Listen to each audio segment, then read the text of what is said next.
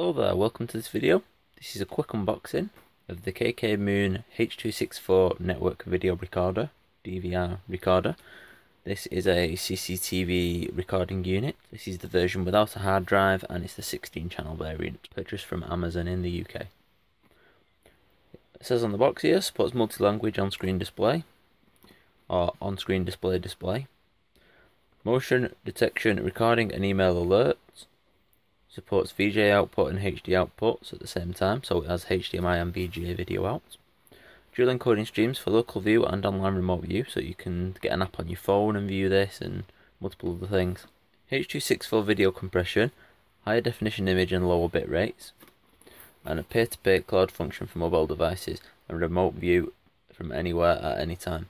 So there's an app, I think it's called XMI. You put it on your iPhone or Android phone or whatever. Off the store, you can scan a code that this will display on the screen and it will pair them, and then you can view stuff over Wi-Fi on your phone, and if you want to view them over the internet you can also do port forwarding and do it that way as well, but that does require additional setup. So on the side of the box here we've just got the type not filled in, and we've got a 16 channel version. Typical Chinese translation job going on here. The back of the box is exactly the same as the front, but it's got a big gash in it, probably where I opened it. We'll just pop these tabs out and look what's inside. So first of all, there's a big bubble packed recorder unit. We'll put that to one side. And down the side we've got a box of accessories. So in here we've got a USB computer mouse for controlling the unit if you've not already got one, a bag of screws and a connector block for the PTZ control, I believe that is. These are for mounting the hard drive and screwing the casing on. We've got a little remote control,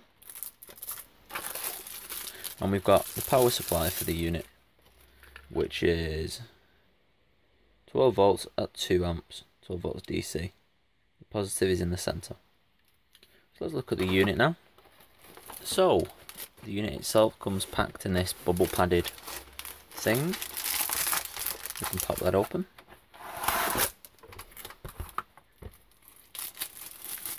So in this bag we've got a little CD, which I no doubt will contain PC software for viewing it on your computer.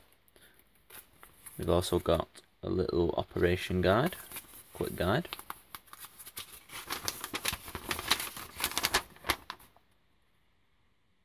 Which I don't think is just for the system, because it shows the front panel, and this one does not have the buttons and things on the front. This is the version without. So this is just a generic instruction manual. Here's the unit itself. So we'll take this plastic front off. So we can see it's got a glossy front under here. It's got a power light, a record light, and an IR receiver for the remote. I'm going to stick this back down for the moment, because this is for an installation. On the back, we've got a whole load of BNC video connectors. So these are all the inputs: 1, 2, 3, 4, 5, 6, 7, 8, 9, 10, 11, 12, 13, 14, 15, 16. We've got audio out. We've got HDMI video out. We've got VGA video out here. We've got audio in 1 and 2. We've got that control connector there. DC 12 volts power in.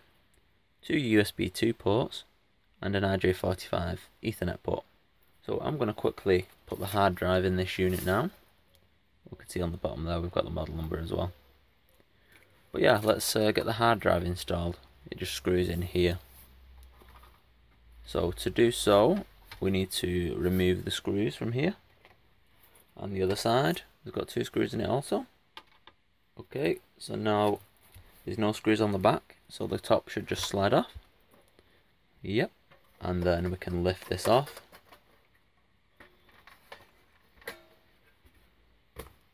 And there's the guts of the recorder. You can see it's got a little battery for memory there to remember the time and date if it loses power. And we've got the power cable and data cable here for the SATA hard drive, which I've got just to the side of me. So where's the hard drive I'm going to be installing? This is a Hitachi Desk Star. These are very good, reliable drives. This is a 250GB variant. If you're looking to purchase a drive for in one of these units though, and don't already have one to use, I recommend the Western Digital purple ones, the WD purple, because these are designed for these particular types of units. I think Seagate also do a surveillance line. But anyway, let's get this drive mounted. So we'll get the little bag of screws. I'm going to say it's the silver ones because there's 4 of those. Okay, and now lining up the hard drive with the holes on the underside. If we look at the top, you can see under the drive there's mounting holes. That meets those 4 on the base of the unit. So you just need to slip that in. This is a bit of a fiddly task,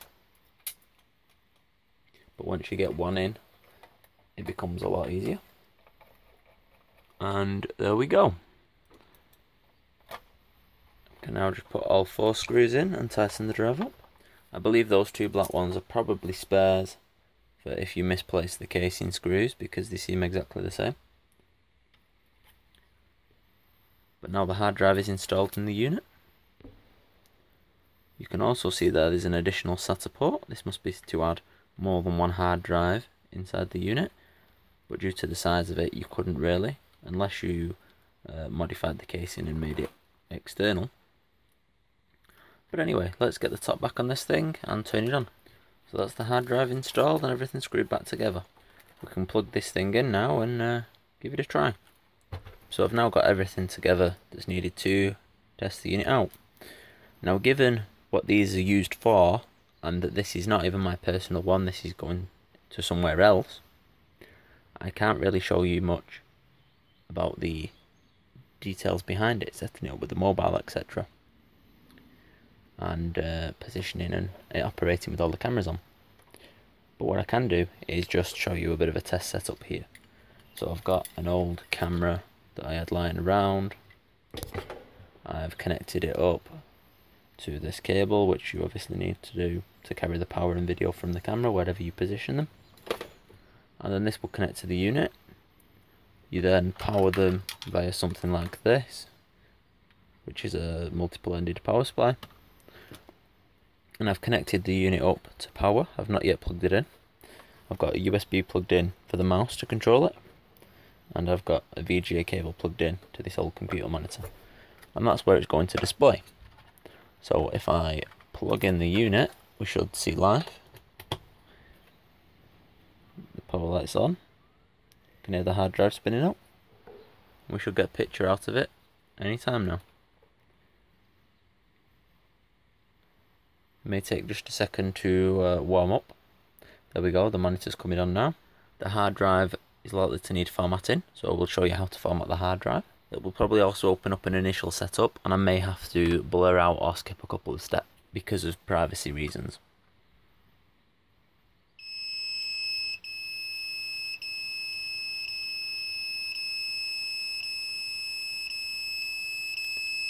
This beeping can be normal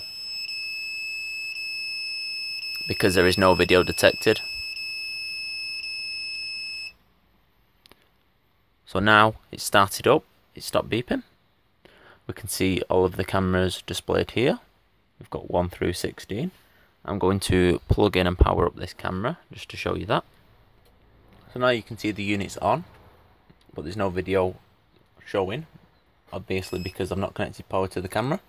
Oh, here we go. This area is asking us to automatically format the hard drive, so just click OK. This will erase everything off the hard drive, so make sure there's no data on it that you need. What this does is completely overwrites the hard drive into a format that the recorder can support.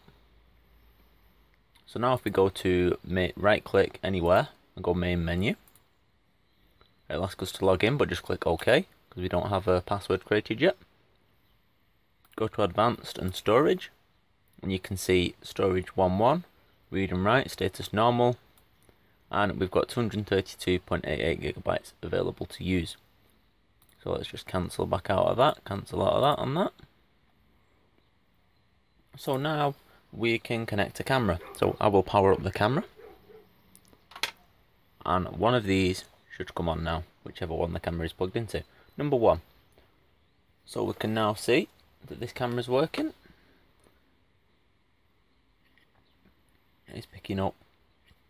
Okay, it's got 960H resolution it's detected it as. And everything's fine. So now if you double click on this square, it will make it full screen. You can double click again to back out. If we right click, you can also have these other options, view as one. So that allows you to view just one camera. Or you can view 4. So you can have 4 on the screen at once. View 8 on the screen at once. You can view 9 on the screen at once. Or you can view 16, which is default, depending on if you only want certain cameras on display. If you right click, you can also go on guide, which guides you through the setup process of the recorder. So this will ask you to set the time zone, the date, everything like that. It's currently the 27th of the 3rd, and it is 14:06. Okay, click next. Click retry to retest the network. There's no network cable plugged in, so it will not detect one. So I'm just going to go with skip. Then it says thank you for choosing our products, and then you can click OK. You also highly recommend you go into the menu, go to advanced and account, and please change the admin password. So check off admin, go modify PWD. So put in the old password, which is nothing. Put in your new password here. Confirm your new password. You can press this to make them uppercase. And then click OK to change the password. I'm obviously not going to do that on video. You can now see that there's a blue record light on the front of the unit in addition to the red power light. That's because the hard drive's formatted and everything's set up correctly. It's now recording from that camera. So let's watch something back. Okay, so to watch something back, if you right click, this is pretty much how you access everything. But you can go to playback, and then it will load this screen here, which allows us to watch video back from the camera, things that have been recorded. So if we just hit play at the bottom, we can see that's now playing back from 14:06, but the date was not set, so the time and date will not be quite right here. But we can next file, previous file, for fast playback, there we go. So if we fast forward this, you can see it's 2 times, 4 times, 6 times. You can see the mouse moving there. So I'll just fast forward this a bit, and we should see the point where the eye moved the camera. We select 30 minutes here. This will show us what's been recorded. We can drag along and watch it if we want to. So let's just put this back to normal speed. I'm just going to click along this bar, and I can scan through the video. I'll put this camera down just to show that that is not what's picking up now. Okay, so you can see it's playing back video anyway. And you can skip through each camera independently using this channel list here.